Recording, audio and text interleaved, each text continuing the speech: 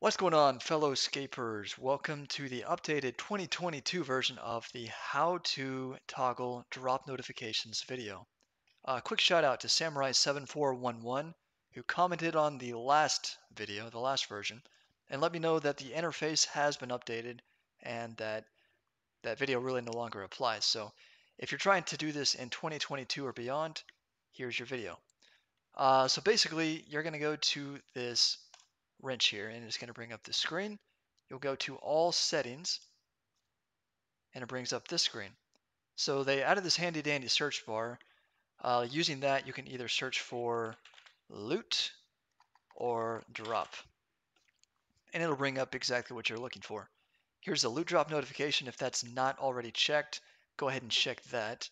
And then just below, you can set the threshold.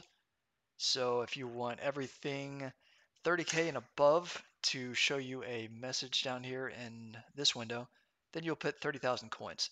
You can adjust that to whatever you feel is right. Here, in the same place, you can also change untradeable loot notifications. That'll tell you anytime like a clue or something like that is dropped.